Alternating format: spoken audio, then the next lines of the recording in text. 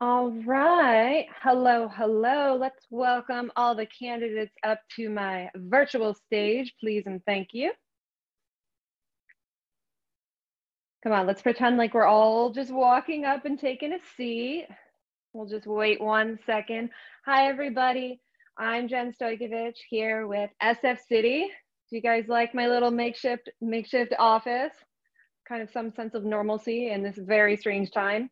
Thank you for joining us for our first debate this year. Very, very exciting stuff. Tonight, the leading District 1 supervisor candidates will face off in our first debate of 2020 with incumbent District 1 Supervisor Sandra Lee Fewer vacating her seat.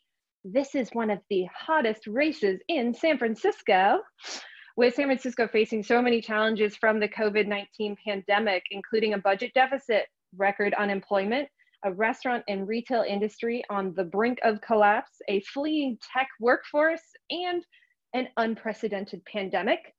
This is quite a job to take on. So we are very excited to hear everyone's visions for how we are going to shape the future of this city.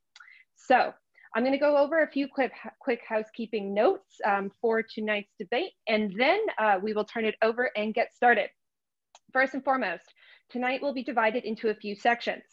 Bear with me, I've got a list of rules. So for our moderated questions, candidates will have 90 seconds to answer and 30 seconds for a rebuttal if their name is mentioned.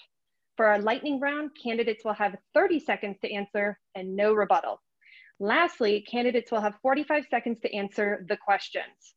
At the end of the night, we'll have closing statements, and helping to keep track of time tonight, SF City's Zach Drucker. You want to give us a little cameo for a second, Zach? Hello, hello. He will be our timekeeper for tonight. So you will see him hold up a 30-second sign and a 10-second sign to keep us all on track. So if you want to participate in tonight's conversation, you can add a question below in the Q&A box. Everybody's pretty familiar with Zoom at this point, so please feel free throughout tonight's conversation to throw some questions in the Q&A. We also have a Facebook Live that's going to be running, so if you're joining us on Facebook Live, we will be monitoring tonight's conversation and pulling questions from there as well. Of course, we will make every effort to get to as many questions as possible. This debate is being recorded and live streamed on Facebook, so if you miss something nitty-gritty, don't worry, it is recorded and you will be able to rewatch it like the crazy San Francisco policy wonk that you must be. Lastly, this is my plug for social media. So if you have any thoughts about tonight's discussion, please share your thoughts using the hashtag SFForward and tagging SF City. You'll see Jackie from our team has also stuck it into the chat. All right, so everybody feeling good? We're all awake? Okay. All right, we're gonna get started. So our first question of the night, I will list, we're gonna start alphabetically. So I will list starting with Andrew, then going Connie, David, Marjan, and Veronica. I want each of you to imagine you've just been elected District 1 supervisor. You have won in convincing fashion. You have a mandate and a board that is eager to work with you. Well, maybe. What policy are you proposing the first week in office? Who would oppose that idea, and how would you navigate that opposition? Let's start with you, Andrew. Well, thanks for inviting me to this debate forum for SF City. If I were to be elected BOS for District 1 in a convincing fashion, I think the first thing I'm going to be tackling is public health and safety during the COVID-19 pandemic.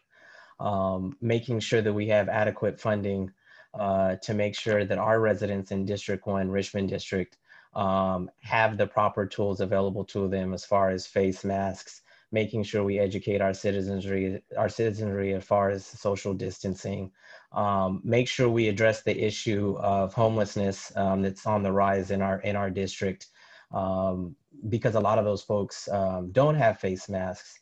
We don't really understand where they stand as from a health standard, whether they do carry COVID-19 or they may be asymptomatic carriers. I understand that our budget right now is $12+ billion. So we're the richest city in the country. However, Due to the COVID-19 pandemic, we have seen a loss of 2.1 billion that's going to be happening over the next 2 years. So it's going to be up to me, even though I have a mandate to make sure I'm working with the other board of supervisors, specifically when it comes to public health and safety, to make sure not only my district is safe, but that we keep the city of San Francisco safe, and we help to bend the curve so that we can return to some sort of normalcy. So it's going to take a collective effort, mandate or not, and working together to make sure this happens. Thank you, Andrew. Connie? I think what I would probably do, likely to do actually, is to tackle the budget deficit, even as the member of the Board of Supervisors, knowing that we are facing $1.7 billion budget deficit in the next 2 years. And right now, because we have postponed the budget agreement to August at this time, and knowing that the budget will pass in September, but quickly we're going to see the results of the tax revenue measures. How would that impact the city budget, as well as to see the fact that what hopefully November election will turn out for White House, to see what kind of funding and resources that we can get from the federal level, both on the state and San Francisco. And so to tackle the first thing probably is really the budget, and talking to city workers and different stakeholders to make sure that we maintain the level of city services for the entire city, definitely in January, because quickly another fiscal year will be coming in June. And so that would be the first thing that I tackle. And I think that the reality is, while there will be many different opinions of how we tackle this budget, because we're San Franciscans, we definitely have a lot of opinions. But I think that the reality is we all do know, both on the mayor's office and the board of supervisors, know that we need to work together. So I look forward to seeing that happen. Thank you. David? And you're muted. Our first Zoom-ism of the night. I agree with Andrew. I believe that the homeless issue in our district is a very serious issue. It's a public health issue. It will be with us even in November or January of next year. I think I would pass legislation that would hold the mayor's office and the department's heads accountable.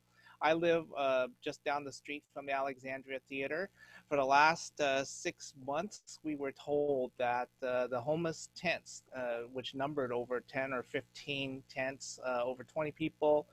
Recently, there was a report of a sex offender, a registered sex offender that was inhabiting one of the tents, that we were told that it was not possible to move those tents because of CDC recommendations that would spread the COVID-19 issue. And what we found overnight, just because of the work of neighbors and people in the on my block, that they were able to clean up that street. I would pass legislation that would demand accountability and set a timeline for the mayor's office and department heads to move homeless population out of the Richmond and into hotel rooms where they can be treated for mental health and drug addiction issues, and to help address the public health crisis that we are facing in San Francisco. Thank you. Marjan? So the first thing I would do if elected would be basically to bring City Hall to the Richmond, to bring the relevance and the kind of organizing leverage that one has when one is elected as the local leader for the neighborhood, straight to the neighbors and the local businesses. I would ask my opponents, people who didn't support me and people who did support me, to really come together to kind of address these major issues that are facing our neighborhood.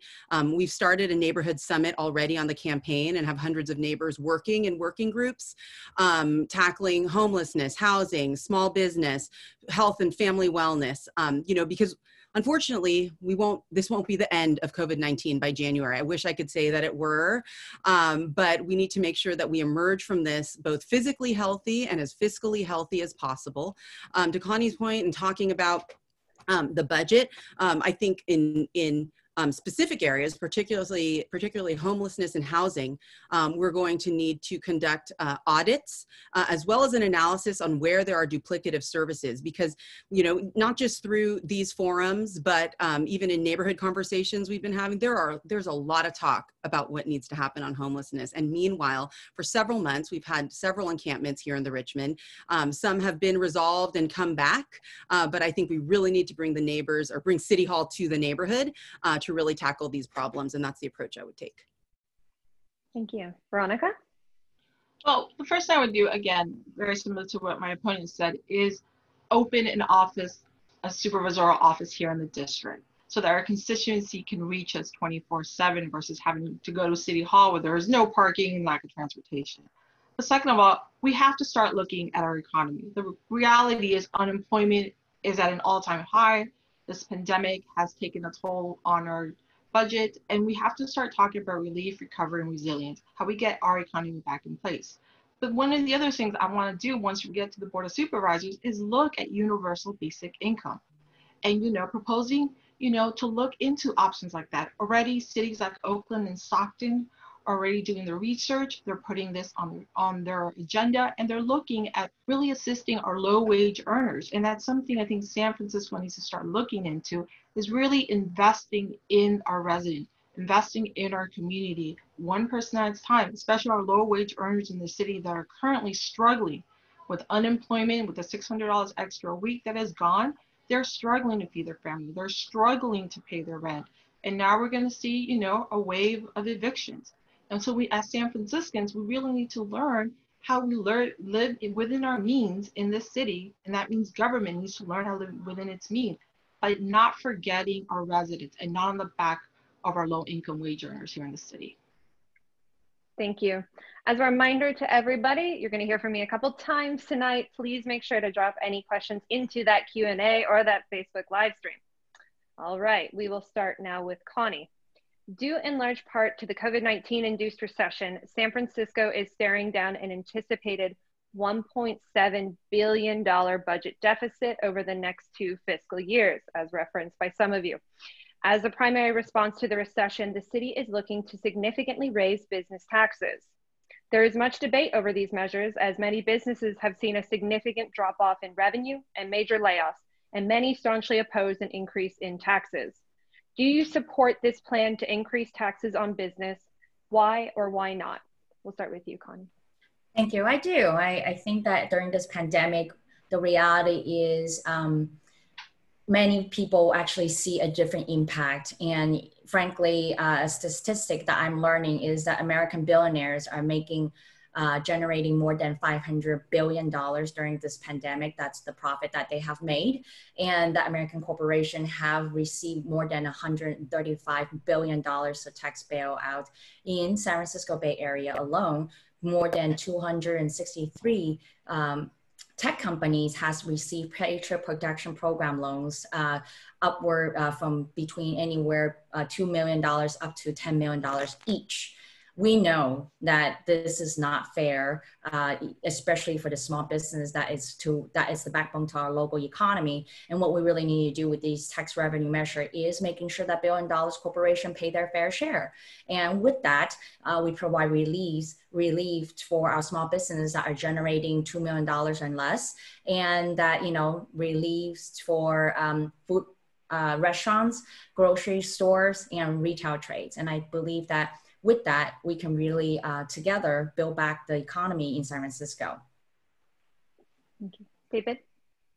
I oppose the taxes, the tax increase during the COVID-19 for that hurt middle class residents of the Richmond district, particularly small business owners.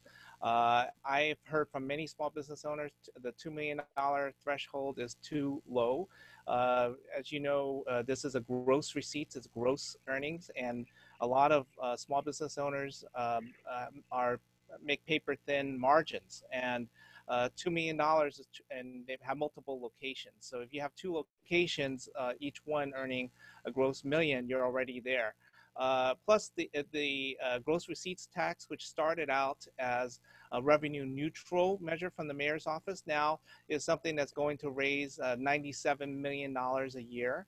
where does that money come from? It comes from businesses. It's going to drive business out of San Francisco. Your billionaires tax that was mentioned will not tax a single billionaire. It will tax corporations, particularly in the struggling hotel industry, that will push them out of San Francisco, just as our low and middle income residents of the Richmond need jobs. My students, I'm an educator, are graduating into a job market that is incredibly tight and difficult, and we need employment opportunities for our students and for the future of San Francisco. And these taxes are the wrong move at the wrong time. Thank you. Marjan? I do support the tax measures on the ballot. I think it's important to recognize the timing isn't right for any of this right now. It's not the right time for a pandemic. It's not the right time for people to be losing jobs. It's very bad timing. It's not the right time for there to be fires, right? I don't think in general that we can tax ourselves out of these situations. I think the tax measures on the ballot now are a result of collaboration between the mayor and the board of supervisors around a Band-Aid solution. Some of them do have fail-safes to see if it is even worth implementing the tax within a year. And I think there's a lot of wait and see there. But I think in the future, we didn't find ourselves in this financial situation overnight. I think that for many of the issues we're facing as a city, it's a result of decades, 20, 30, 40 years of mismanagement and lack of vision around how this city should look for the future, around housing, around how we're serving our unhoused population, how we're investing in infrastructure. And what's happening is this tension was created prior to the pandemic. Due to the pandemic, we're now forced to reckon with the choices we made before. And these are some of the solutions coming out of City Hall. But in general, I don't advocate for those kinds of taxes, but given where we are, I am supporting them. Thank you. Veronica? I'm a small business owner. My parents have been in the restaurant business since 1989. 3 out of 10 of my family members have small business in the city. Do I support tax increases? Usually no, but because of the economic struggles that we're facing, we need to look at increases. But unfortunately, this is the reality if this passes. Businesses will leave the city. And when businesses leave the city, that means we receive less revenue on sales tax. And the city and county of San Francisco depends a lot on property tax and sales tax revenue. So if those are gone, like Adidas is leaving San Francisco, Macy's is leaving San Francisco, people will shop in other counties, which means a San Franciscan that goes to Ceremony Mall and it shops there, the revenue goes to San Mateo County, not San Francisco. So we really got to start looking at really how we get our money and how we spend our money. And that's the transparency and accountability that City Hall has been missing.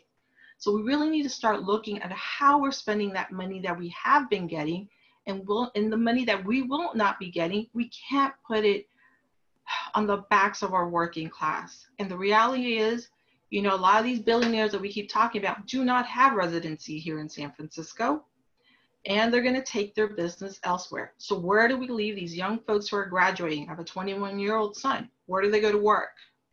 How do we get our revenues with the sales tax if there are no businesses for people to shop? These are all valid questions that we need to look at before these tax policies are implemented. Thank you. Andrew? Oh, you're muted. To echo what my opponent, Veronica, just said, I think this is a very complicated issue because of the pandemic.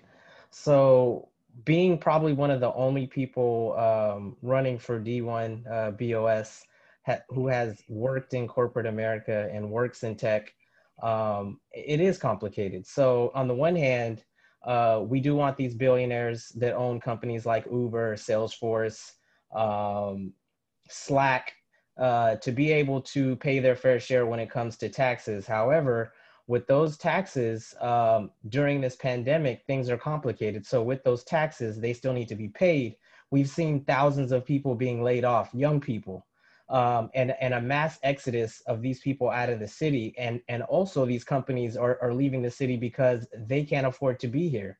So we need to relook at both the property tax and the sales tax that we have, so that we do encourage these businesses to stay here, so they can continue to offer these jobs to young people who are coming out of college, who are graduating from high school, whether it's an internship or it's a job as a tech engineer, as a salesperson. These companies add a lot of value, hundreds of millions of dollars to our revenue. But also we need to have responsibility at City Hall in terms of how they're spending this money. So I think it's one of these things where I don't want to see small businesses affected in my district in Richmond with these property and sales tax. But at the same time, we need to also look at what this means for corporate America in our city and the kind of revenue and job growth they can offer to us during this pandemic. So I think we need to first get out of, go ahead, sorry. Thank you, Andrew. With remote work and online learning becoming a staple of quarantine life, the issue of the digital divide, you guys knew this one was coming, it has become front and center in San Francisco. As supervisor, what major steps would you take or support to address the digital divide in our city? I'm going to start with you, David. Yes. I work in higher ed at San Francisco State, and we are literally living what you're describing, because our campus is closed. Our students are taking their classes online, and we recognize very rapidly that many students don't have internet access. Even if we're providing laptop computers to them, they don't have internet access at home. They don't have fast enough access to engage in the kind of online learning that our instructors or professors are prefer to teach in. And there is a huge digital divide. A few years ago, we were looking in the city at municipal Wi-Fi. This is an idea at San Francisco Richmond Park when I was a commissioner there for 7 years, that we looked at for all the parks to provide free Wi-Fi throughout Golden Gate Park and throughout recreation areas. This is an idea that is now we should be looking at again, because we need to close the digital divide by providing free municipal access all over San Francisco. And that's something that we can do as a city. We are one of the most technologically advanced cities, digitally connected cities in the Bay Area, in the state. We can do this. And I think we need to prioritize it and move the legislation along to make it happen. Thank you. Marjan? So I think in general, our city has been too slow. There hasn't really quite been the political will around taking on these challenges with universal broadband. I think this pandemic has really highlighted where we have some real weaknesses there, and we need to prioritize digital access if we're going to support a modern and education workforce. So I would definitely push for free broadband so that we're closing that equity gap.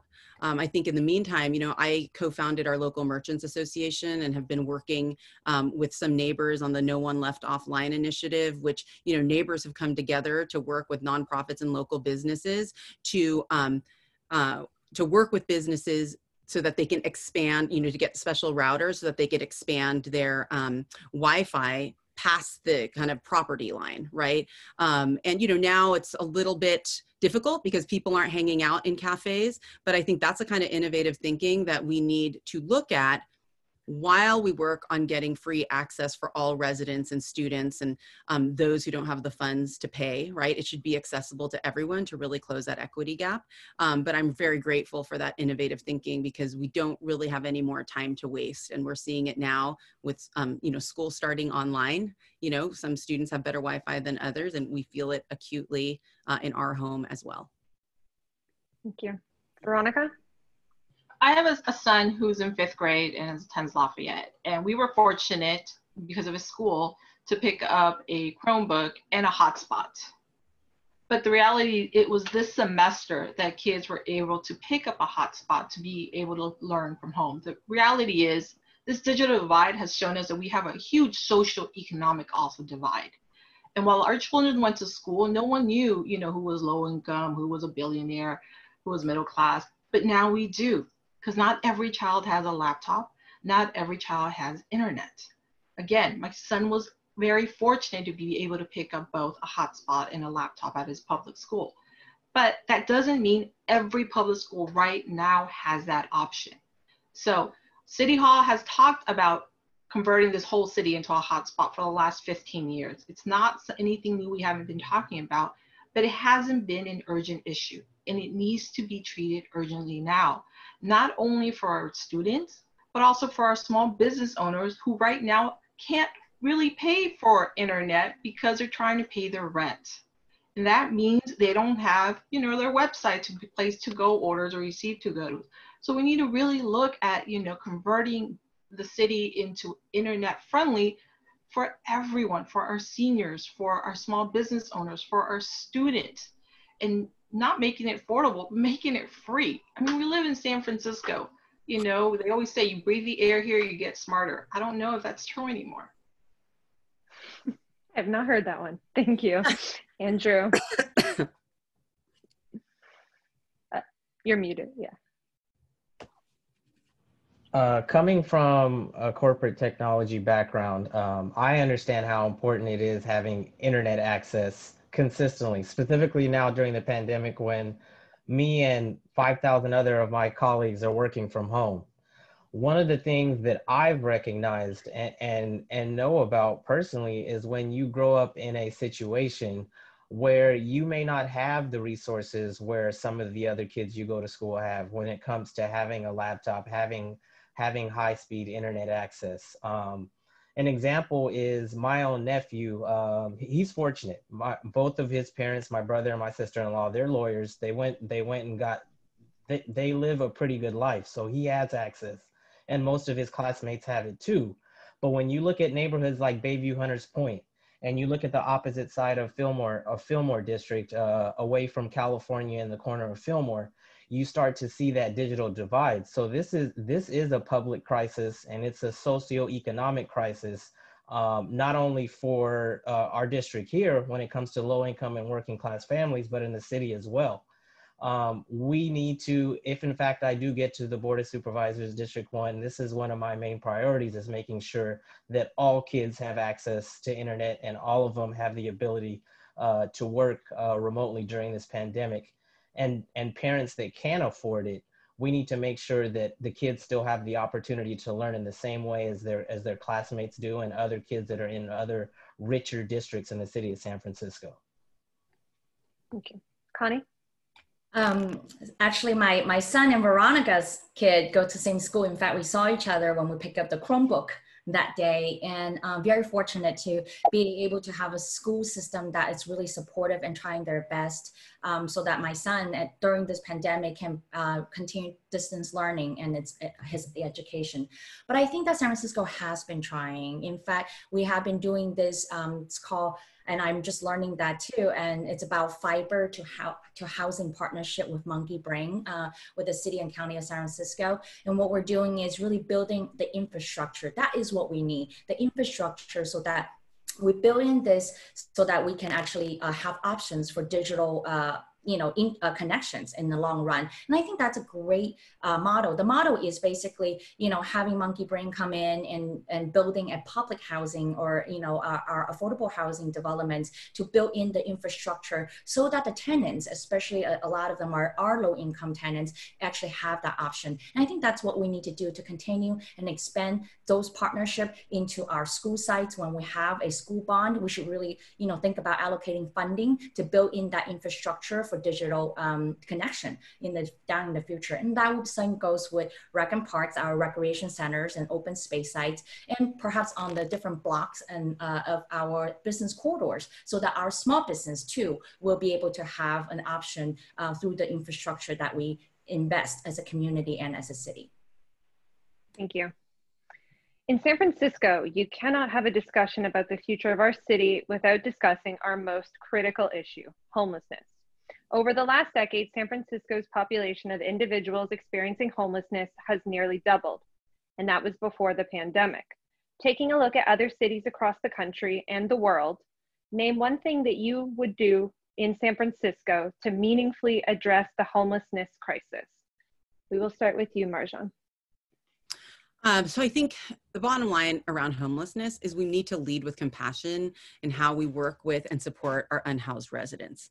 Looking at things like safe parking sites, safe sleeping villages, acquiring more shelter beds, permanent supportive housing, really housing at all levels so that living on the street is not an option for people, right? I mean, we need to be able to provide options for shelter, options to treat mental illness as well as substance use, and then ways to help these individuals get back on their feet and live independently. And for those who can't, to provide the kind of support and wraparound services that I think is very important.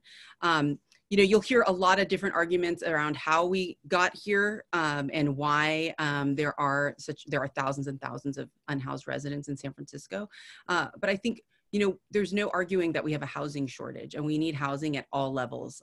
It's both 100% affordable, low income housing, affordable market rate housing, right? So that we can fund all types of housing. And I think over the past few decades, we haven't done enough of that, which is resulting in individuals living on the street, which is not dignified or humane. And we can do much better as a city. So I think by providing those services and really taking a hands-on approach to addressing person by person what their needs are, that would be my first step as supervisor.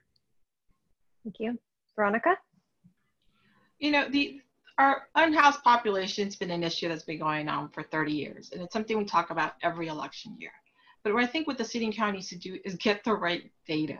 It's not just counting those who are currently unhoused, but those who are on the verge of being unhoused. Those who are living couch to couch that don't have a residency, that are living from friends and friends' house, are musicians, independent contractors, those who live, who commute from LA to work in San Francisco for 2-3 months, end up staying here and have no place to live. We need to get the correct data first so that we get the appropriate funding at the state and federal level to meet the needs of our unhoused community. My priority with the unhoused community is one person at a time. And with me, it starts with our foster care children. It starts with making sure that the laws that's being proposed at the state level, we change the law from 21 to 25 so that we see less children on our streets that are unhoused, making sure they have an opportunity to succeed before they become, unhoused. Because when chronic homelessness starts, there is no end to it. Now, I've said this before, if you are a student in San Francisco Public School, you should not be unhoused. That is a failure in government. So we really need to start addressing this one person at a time with compassion and urgency, because it's become a public health issue, not a homeless issue, a public health issue that needs to be addressed. And that needs to be addressed by changing our current laws to really put social services first and building housing at all income levels. Thank you. Andrew?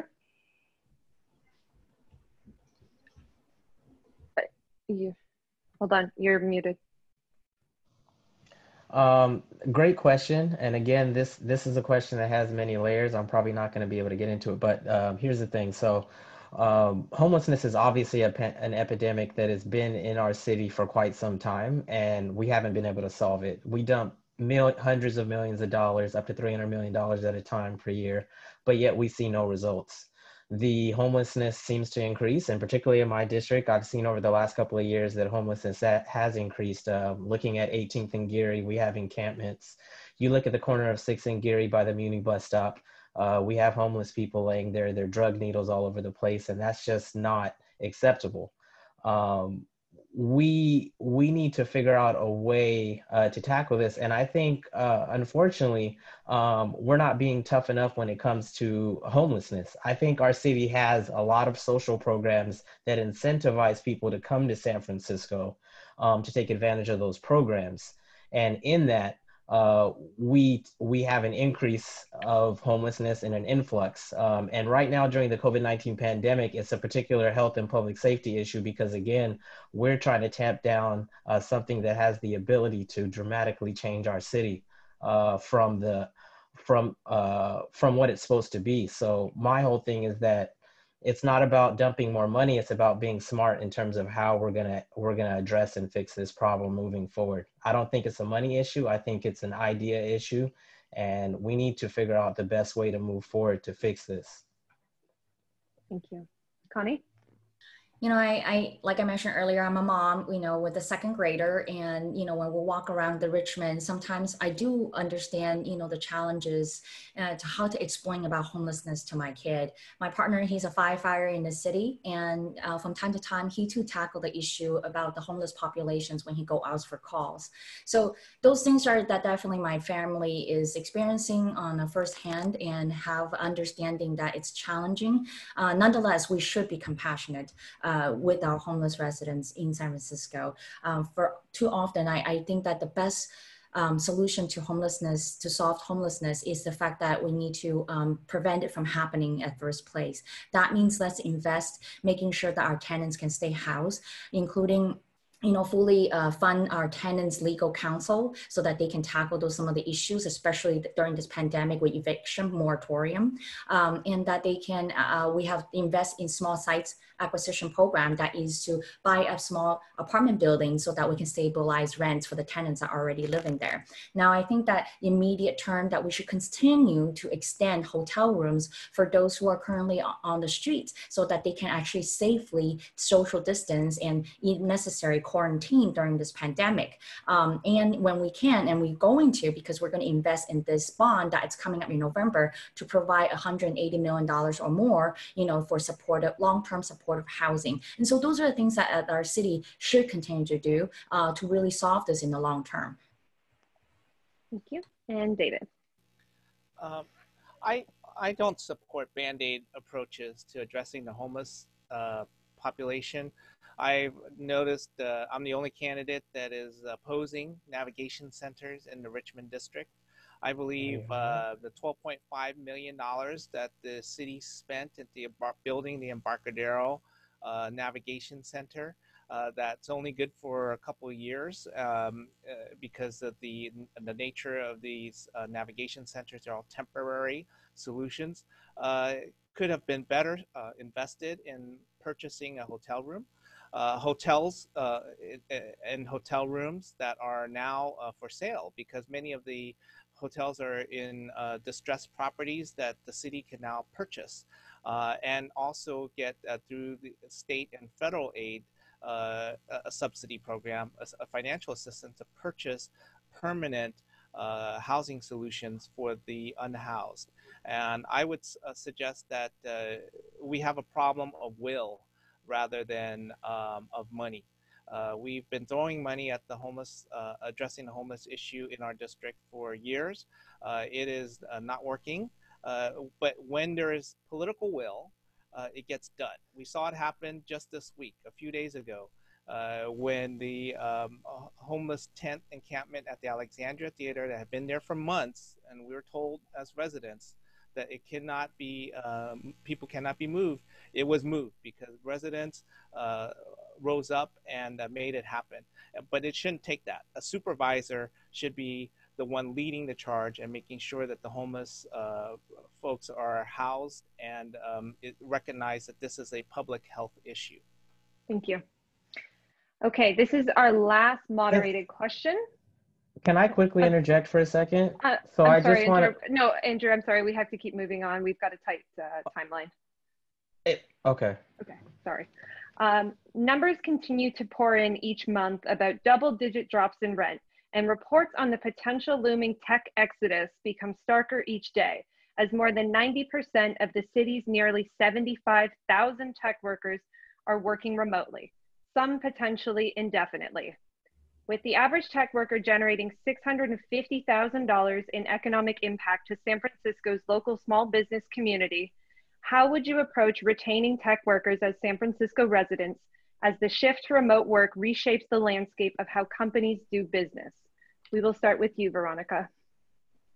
Well, you know, I work for the state of California. One of our offices was on Spear Street. And before the pandemic, it was all tech workers. And they were shopping and, you know, spending money in cafes and, you know, sandwiches here, lunch there. They produce so much income for the city. Again, sales tax is a huge component of our city revenue, and that is gone. So you go to downtown right now, it is empty. And it's the reason why, because they're working from home. The reality is not all tech worker makes a lot of money.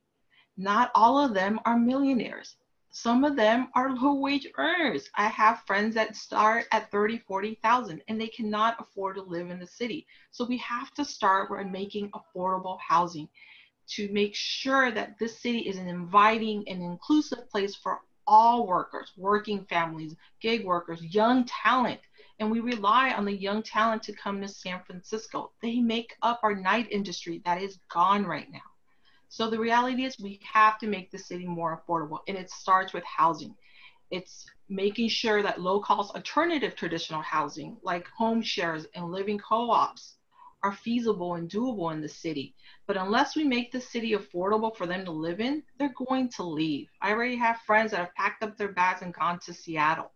And we're going to see more and more of that if we don't change the way we rely on affordable housing for everyone in the city. Thank you. Andrew?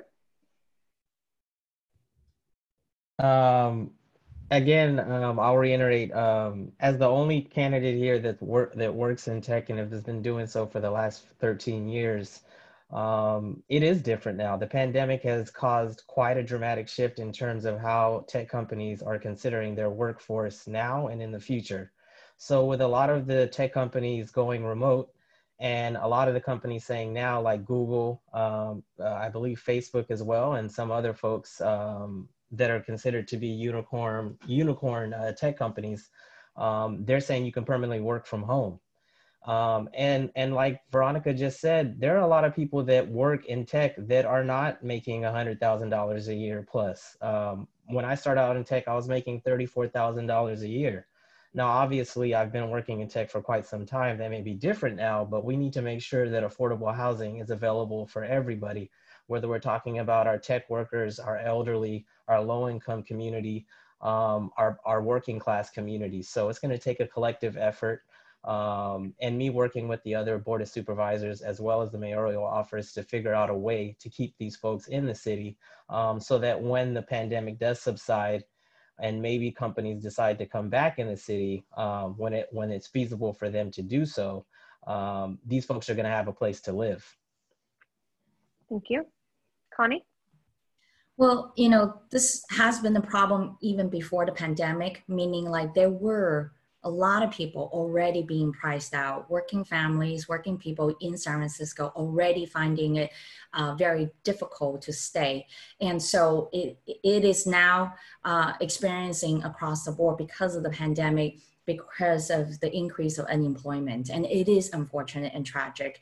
And I do agree with the fact that it does mean that we need to make San Francisco Bay Area more affordable. And it really means that making sure that our $1 billion corporation pay their fair share. You know, frankly, you know, Airbnb is preparing for its IPO, where, you know, Twitter just really have its height of its share jumped to 7.3% just in July. So we know that these tech companies are doing well, but the workers that they're not treating well. We see that Uber and Lyft are not treating their workers well. And so we do need to make sure that we organize the workers, making sure that they are having their rights, and that's what we need to do. But yes, we do need to build affordable housing. But then at the same time, look at the fact that we have about approximately 10,000 up to 30,000 empty units that is speculative investor holding onto, and that makes really us having a hard time with our housing stock. And so we need to close that loophole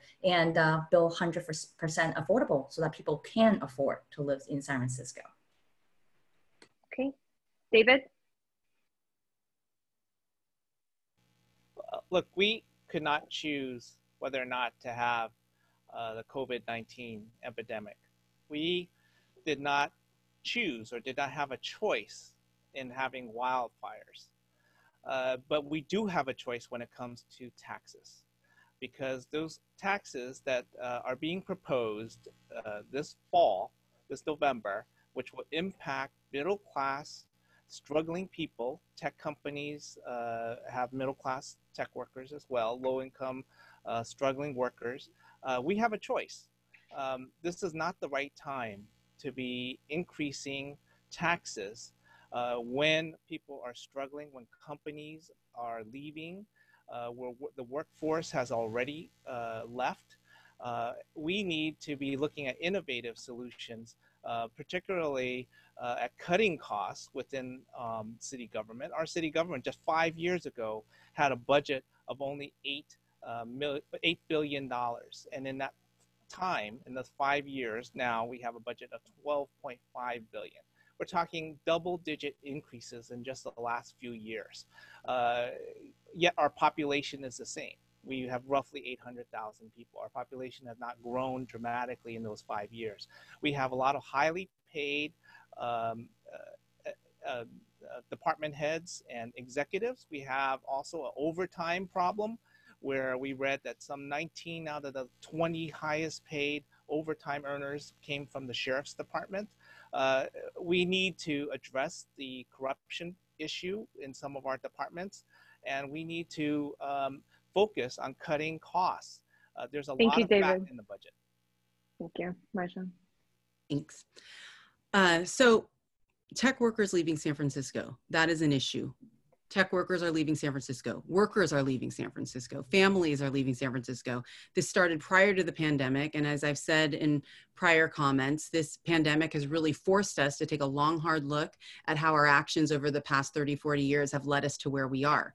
You know, San Francisco has always been a place that has attracted small businesses, attracted young people, attracted families who wanted to live amongst the arts, beautiful weather, proximity to different, you know, landscapes, restaurants, and also just diversity and culture. And now I think a lot of that is coming to a head. You know, when we talk about tech workers, even the brick and mortar companies, right, are turning into tech companies, right? Their online presence has increased. You know, I run a retail shop with my sister. I wish we were doing a better job of that, but you know, there's this transition of people can't physically come here. How do we give an online experience? I think that we as a city are going to need to take a closer look at how we attract businesses, families, working people, people who want to raise their families here and retire here, because I think we've taken that for granted in boom times. And now we are faced with a reckoning. We're facing a recession and possibly a depression, and really need to stop kind of demonizing different industries and trying to point to this is the reason we are where we are. Well, it's a multi-layered, multifaceted reason around lack of investment in housing, transportation, small businesses, and addressing our challenges with homelessness. Thank you. All right, congratulations, everybody. You have survived the moderated question round. I'm feeling like a regular, like Anderson Cooper over here. Okay, so just a reminder to everybody, thanks for everyone that's sending in the Facebook live stream questions. We've got some really good ones coming through. You can also drop them in the Q&A on Zoom if you are joining on Zoom. We are now gonna move to the lightning round. And so with the lightning round, I will tell you who's going first. We will continue in the same alphabetical order. You will only have 30 seconds to answer these questions. We're going a little bit faster and there will be no rebuttal. All right.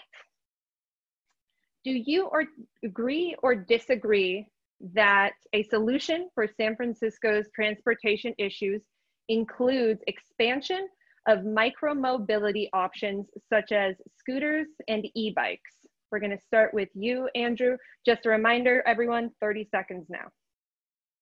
Okay, could you really quickly repeat the question? Do you agree or disagree that San Francisco transportation issues could be alleviated by expanding micro-mobility options such as scooters and e-bikes? Yes. Agree? Okay. Yes. Okay. Connie? Yes, but it has to be done in a safe and affordable and accessible fashion to all communities, including, you know, people that have, you know, cultural and language challenges. You know, it requires cultural and language competency. David? No, I don't support expansion of micro transportation. Okay. Marsha? Yes, I do support. I think it's the perfect example of something where we could really tailor what each community wants and needs.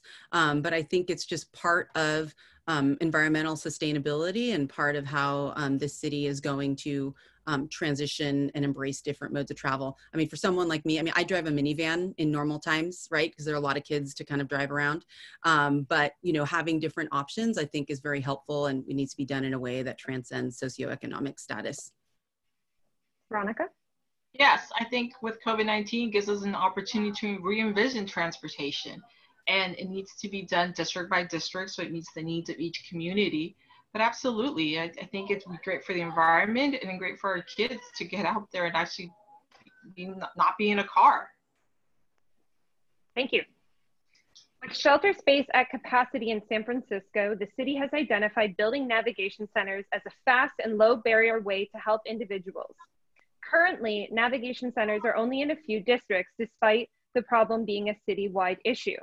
Do you support building a navigation center in every district in San Francisco, starting with you, Connie? I support building a navigation center in the Richmond. Do you support it in every single district in San Francisco? I think that it should address different needs in different districts, but definitely in the Richmond, we have a growing homeless population and we have that need. Okay, so yes or no? I think that is a challenging question, you know, when it comes to every single district, and I can only, you know, respond on behalf of my assessment for the Richmond district. Okay, David? No. Okay, Marjan? So we've always heard that you need navigation centers where there's a need. I think that we've seen a growing need in the Richmond district, and I think the arbitrary, and I'm so sorry, like I know you're asking in every district. If there's a need in every district, we need to meet the needs of the constituency. I think that districts are kind of arbitrary. Those maps are kind of arbitrary, and many people don't even know what district they live in, but they know if there are individuals who are experiencing homelessness that need help. So I think we need to have an openness to that. And I do support you know, having that transitional housing option to get people back on their feet, to get their mind straight, right? And to be able to live a productive life. So, okay. I mean, yes, where it's needed, where it's needed. Okay, Veronica? The answer for me for the Richmond, it's a mobile navigation center, but I think homelessness is a city issue and every district needs to take responsibility. There are unhoused individuals in every district, and if you may not see them, they are there.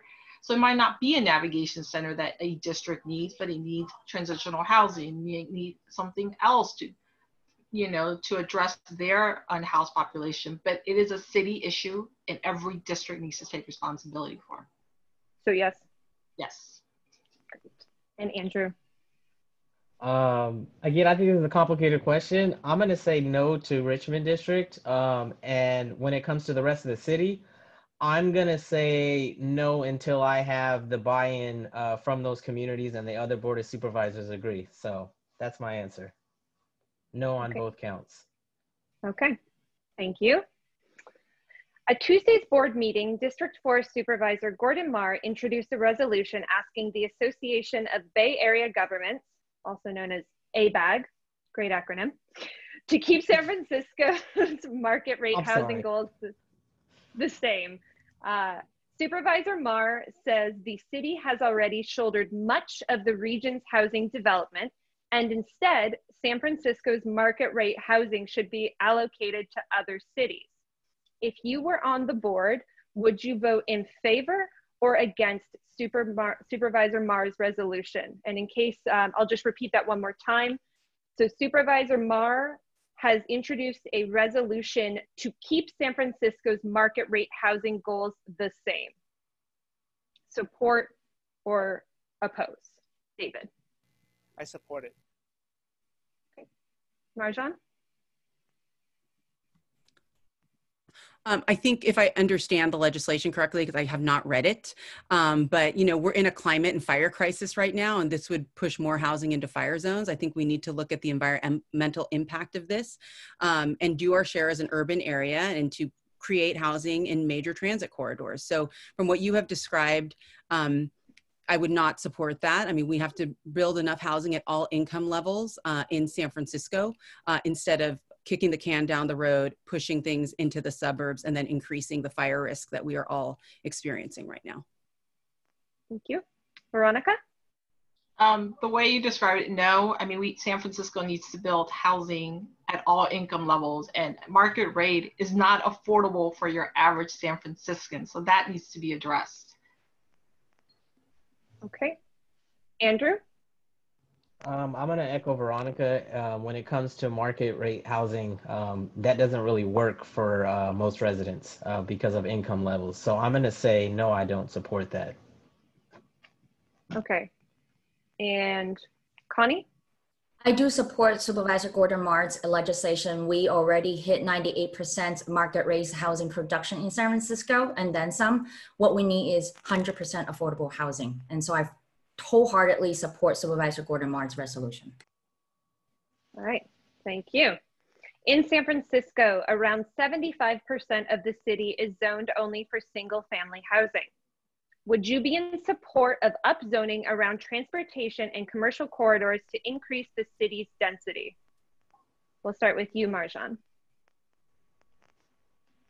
Yes, we need to make more investments also in transit corridors. There's been a lot of discussion about that in the Richmond, and to be able to increase density where there is transit is the environmentally right thing to do as we face climate change as we're experiencing it right now. Veronica? Yes, I think we have to look at our zoning laws. We have to make it easier for growing families to grow in their homes, for seniors to age in their homes, and that's going to require, rezoning here in San Francisco. Okay, Andrew? Yes, I support it. I support the legislation. Connie?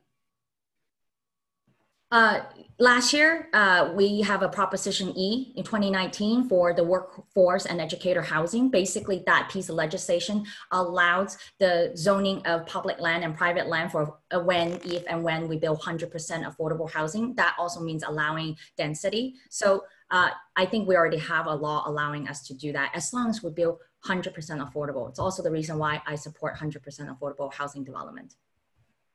Okay, so you would support the upzoning for single family zoning? It's already done. So it's kind of what I'm saying. It's already done. Okay. I support the Prop E. So yes, as long as it's 100% affordable housing. Okay. David? Yes, I would also support 100% affordable housing. I think Prop E does address this issue. It's been answered. So there you go. Okay. As a way to reopen restaurants without letting customers inside, the city has implemented the widely utilized shared spaces program to allow restaurants to operate in public space next to their building. When the city begins to resume normal operations, would you support making some of the shared spaces permanent, even if it comes at the expense of parking spaces or transit lanes? We will start with you, Veronica. Yes, as a small business owner who owns a restaurant in the city, absolutely. But the reality is has not worked for every restaurant in every district. It really depends where your restaurant is located, you're able to do it. My restaurant personally, we can't do it as we're in the Tenderloin. But as we move forward, that absolutely has to be an option for business to be able to survive after the pandemic. Andrew? I'm going to say, and you said, can you repeat the question again? I'm sorry. As a way to reopen restaurants without letting customers inside, the city has implemented the utilized shared spaces program, which allows restaurants to operate in public space near their building. When the city begins to resume normal operations, would you support keeping some of these spaces permanent, even if it comes at the expense of parking spaces or transit lanes?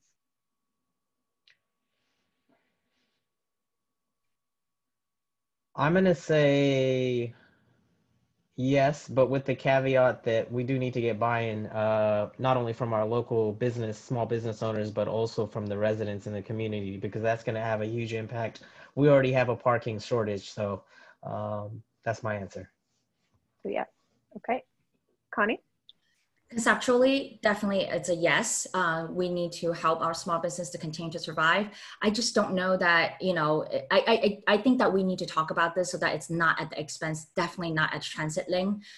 We need the transit lanes. And for some, especially seniors and people with disabilities, parking is valuable so that they can actually visit and patronize their favorite restaurants. So yes. But not at the expense of transit lane and parking at the moment. Okay. David? This is a question that should be answered with "it depends," because there are overriding issues when it comes to disabled, elderly, that may take precedent over the shared space issue. If our seniors cannot get in, cannot have accessibility, if transit cannot move efficiently and move lots of people efficiently, then no. But if we can do it without impacting those vulnerable populations or our transit lines that thousands of people depend upon, then yes. So the answer is, it depends. All right. I'll take that as a yes if your qualifications are met. Marjan? So it's interesting you bring this up because this is actually happening right now here in the Richmond, where businesses are wanting to expand that. And I'm in the middle of conversations through the Merchants Association I co-founded, as well as a business owner with businesses. And the answers have run the gamut, right? People, business owners, some people want it, some people don't. Customers, right, who need those parking spaces, they're actually giving feedback to businesses. Yes, do this, right? It's okay if we can't park, we'll come, right? So I think it really requires that kind of process, which I would advocate for as supervisor. So short answer would be yes, with this kind of robust conversation, which is actually happening right now here in the Richmond. Timely question. Okay, thanks everybody. We're gonna go to our last lightning round question. When Mark Farrell was briefly mayor of San Francisco in 2018, he tried pushing the city to build out broadband infrastructure to create public internet. With access to reliable internet becoming even more valuable during the pandemic, this conversation has begun to resurface.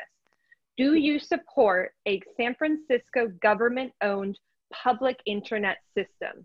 We'll start with you, Andrew. I'm going to say yes to that. Okay. Connie? Yes, but we need to do our homework to make sure that, the technology is best served and that we really have the best equipment, so to speak, to build out that infrastructure. Okay. David? Yes. Okay. Marjan? Yes. Who's on winner here? Yes. Veronica? Absolutely, yes. All right. Thank you. We are going to go to our audience questions. Hopefully we can wrap a little bit before the half hour because a few of our folks have to jump off. Okay, we are going to start with you, Connie. Do you support the leadership the district has had these past 4 years, or would you do things a little differently from the current supervisor? As a reminder, we have 45 seconds for the audience questions. I do support not only Supervisor Sandra Lee Fewer, but also Supervisor Eric Marr and Supervisor Jake McGoldrick, 3 predecessors or previous supervisors in this district. I think they have done their best making progress for the district, and I really appreciate their work and also, really appreciate their endorsement to our campaign. And I think that the things that I probably would do differently than Supervisor Sandra Fewer at this moment, it's really, it's also one of the reasons why she encouraged me to run is the fact that I am bi-iterate, and be able to speak Chinese fluently to almost 40% of the Chinese speaking residents in the Richmond. But again, I really think that we have been making progress, and it's not perfect and more works need to be done. It's the reason why I'm running. So yeah, that's where I am. Okay, David? Can you repeat the question? Do you support the leadership the district has had these past 4 years, or would you do things differently from the current supervisor? Absolutely, I would do it differently. I have noticed that our current supervisor has not paid attention to the needs of our district. We have, as an example, the homeless camp at the Alexandria that was there until 2 days ago, where our incumbent supervisor told us, and I attended the town hall that she held, that it was impossible to move that homeless camp because of CDC recommendations that said that doing so would spread the COVID-19. Yet 2 days ago, neighbors were able to get it done. So I would be on the side of neighbors. I would be on the side of our district first, and that's the difference between myself and the incumbent. I'm for the Richmond first. Thank you. Marja? I do think we need a break from the status quo in the Richmond. I think that we need to do things differently. I think we haven't invested in the right infrastructure and the right kind of neighborhood communication. I think our neighborhood is split. Many people don't have a seat at the table. And I think that we need a unified voice at City Hall. I know that's a tough thing to say in a campaign when a lot's going on, but that is something I'm committed to. I think that, I'm running to serve as supervisor for everyone in the Richmond. And that means even if we disagree, we must keep those lines of conversation open and do things differently to achieve better results, not just for Richmond district residents, but for all residents in San Francisco. Thank you. Veronica? If COVID-19 has taught us anything, is that we weren't prepared. And if you like politics as usual, you'll be happy with, our past elected officials. The reality is I think we need something new. The issues that we're facing now, from the unhoused population to housing, are issues we have every election year for the past 20 plus years. So we need to move towards a new direction. And with COVID-19, it gives us an opportunity to really look deep into this election and elect someone who's going to be a voice for everyone in our community, and who's going to speak up for those who cannot speak for themselves particularly. So yes, we need a new direction. Andrew? Yeah, I would echo the sentiment of some of my fellow candidates in the fact that we do need to go a new direction. For the last couple of years, I've obviously seen, and they have seen as well, the erosion of our district here in Richmond as far as homelessness, as far as affordable housing, and having a supervisor that's actually present. So I don't think just because you have the support of the incumbent makes you uniquely qualified for this role. We have issues in our district. We need to make sure that we're there specifically for the Richmond district, and that's who I'm looking to support and be there for if in fact I'm elected to BOS for District 1. Thank you. Do you support a Muni Metro extension to the Richmond? We'll start with you, David. Yes, absolutely. The Gary BRT is one of my priorities as a candidate. I believe that the Gary BRT needs to get built. We're into the second phase now. I was a Gary user myself before COVID-19 because I worked in Oakland, and it would take me sometimes an hour and a half just to get downtown to BART. We also need to bring BART to the Richmond. It's been funded already. There's funding available to extend BART into the western parts of San Francisco. We've been talking about BART to the Richmond for decades. It needs to happen. And BART can connect us to the rest of the Bay Area, and it will be important, vitally important, for our economic recovery as a district. And I think it's really critical that we build BART to the Richmond. Thank you. Marja? Yes, we need to do better in reinforcing our transportation infrastructure. I think if you look at what transportation looks like in the city as a whole, it kind of looks like an unfinished project. As we look to diversify, serve more populations in our city, and as we emerge through this pandemic, I believe San Francisco will come back and we will be stronger and we will weather this. But we do need to ensure that we have the right infrastructure so we're not in the same situation 50, 60, 70 years from now. And we need to look at how we invest in transportation with an eye towards our local businesses to mitigate any type of negative impacts to our businesses. And that requires, community participation, input, and real listening from our local leaders so that we can get to where we need to be as a city. Veronica? Yes, with a caveat. As someone who takes the 38 Gary before COVID-19 and takes it now, we need to, re-envision transportation. And the reality is, but currently San Francisco doesn't have any accountability or transparency when we have a transportation plan. So even before we set something in place, we can't redo what's happening on Van Ness.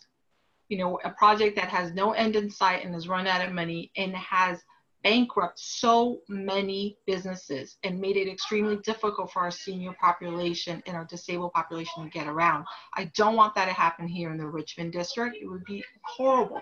So yes, but with a caveat that we have accountability and transparency to make sure we have a start date and an end date, and we have enough money to start and finish it.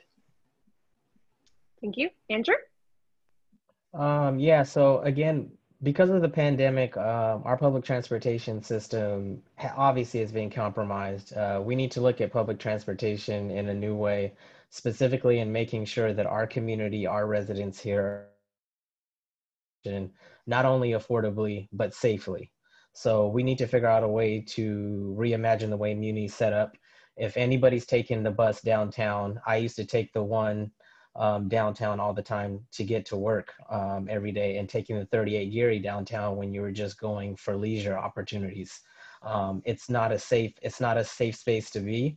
And we also need to, I believe, expand the Geary line so that it not only connects to downtown, but we also connect to Chinatown, because we do have a huge Asian population here.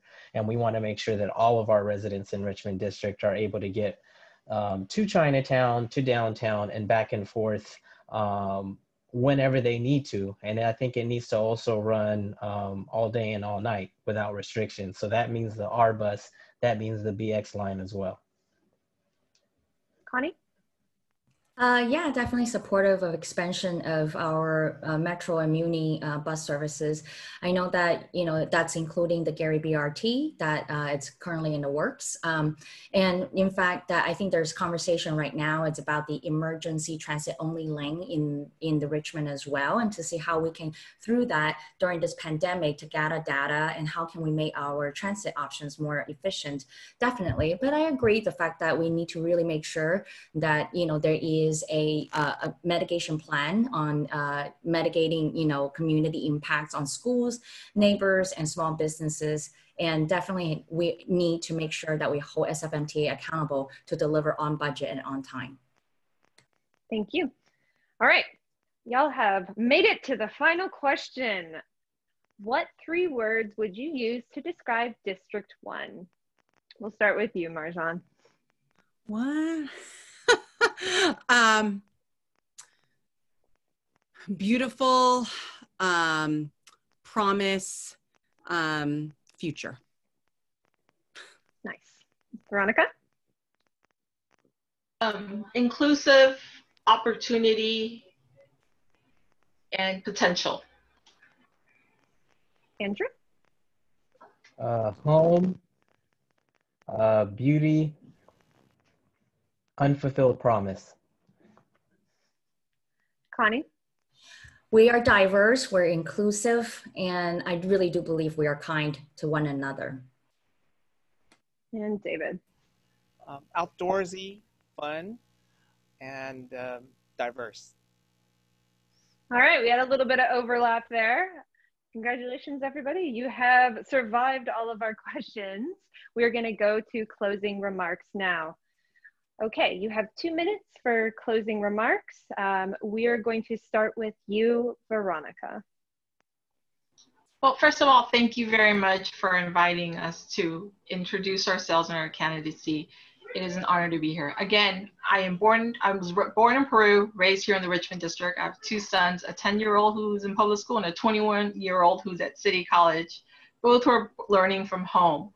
I understand the struggle of our gig economy is my son part-time does DoorDash, and he has issues, and we have discussions every day. But as a small business owner, I understand also the challenges as our business are having. But I also have 2 decades of working local and state government, and I want to bring my personal and government experience to City Hall to really make some promising changes for our community. So again, if you're tired of politics as usual, and you want real change and a voice that'll represent everyone, please go to my website, veronicashinzato.com. Thank you. Andrew. Yeah, I'd like to start by thanking SF City for holding this debate and allowing me, as well as my fellow candidates, who are all worthy of the opportunity to participate today, as well as the hosts.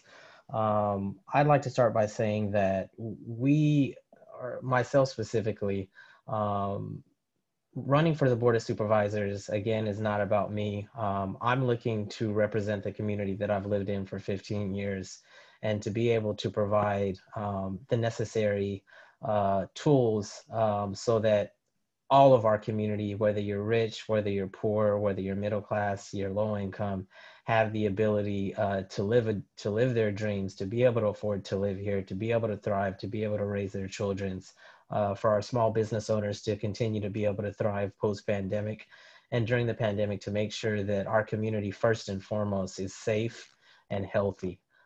So if you want somebody that's independent, who doesn't have political ties, who loves their community, please vote for me for BOS District 1 and visit me at www.voteandrewmajalia.com. Thank you. Thank you. Connie? I'm a first-generation immigrant. I came to San Francisco when I was 13 years old. My mom still lived in the same rent control apartment that I grew up in Chinatown. I really love it here, and I grew up here.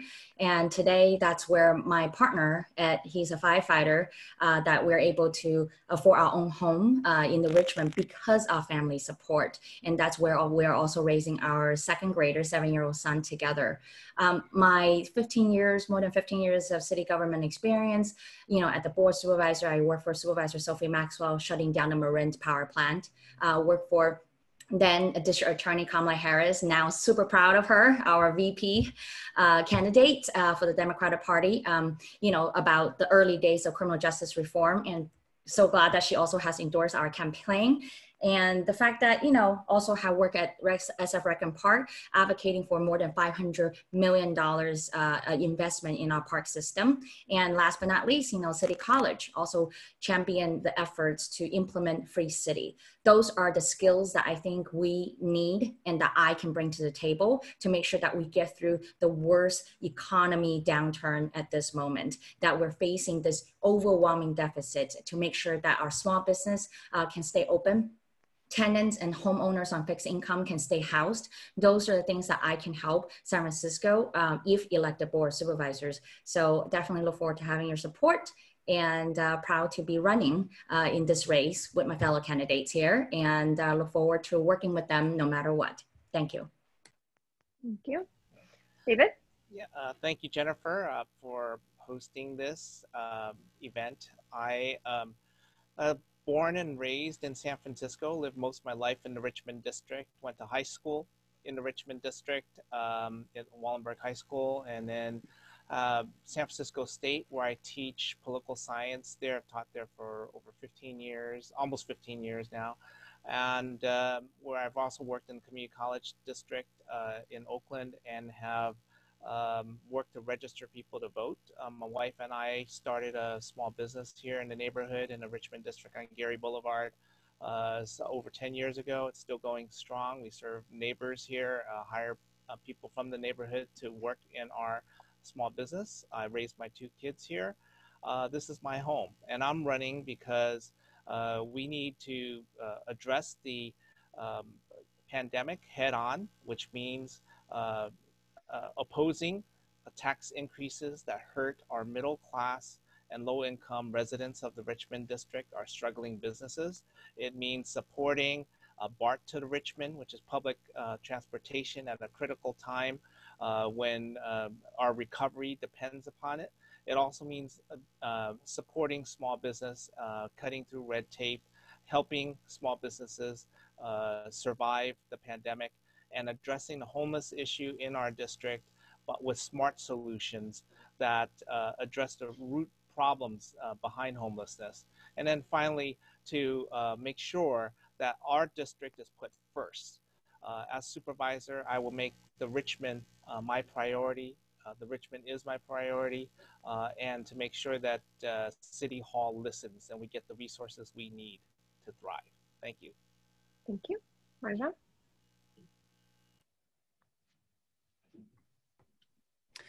So I'm running for supervisor because my husband and I are raising our 3 kids here. I want them to be able to raise there are hopefully 3 kids here. I want your kids to be able to live here. I want seniors to be able to continue to live here. And I think for the past 20, 30 years, we've been taking a cookie cutter approach to how we approach our economy, how we approach our unhoused residents, housing and transportation, these critical infrastructure issues that will play an even more important role in the future of our city. You know, I have 30 years of experience working in government, working in communities, and running 2 businesses. And I think now more than ever, we need that accountability and transparency at City Hall. You know, when I would run my businesses, my first was a strategic communications firm and consulting firm.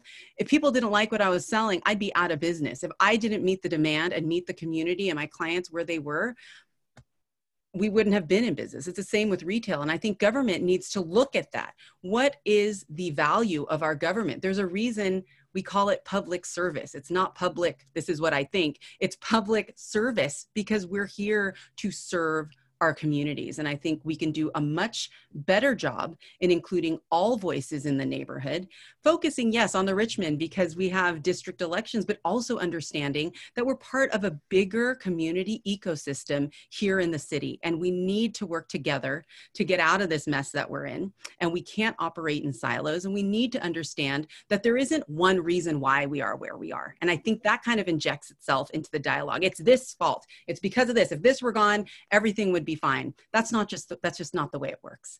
You know, there are dozens and dozens of reasons why we are where we are. And I think we need to break with that status quo, be open to new ideas and really roll up our sleeves together. And I think a supervisor can lead in that effort to wake up every day and tackle these problems with metrics to show the community how coming together can really make for a better city and a more productive city that serves everybody.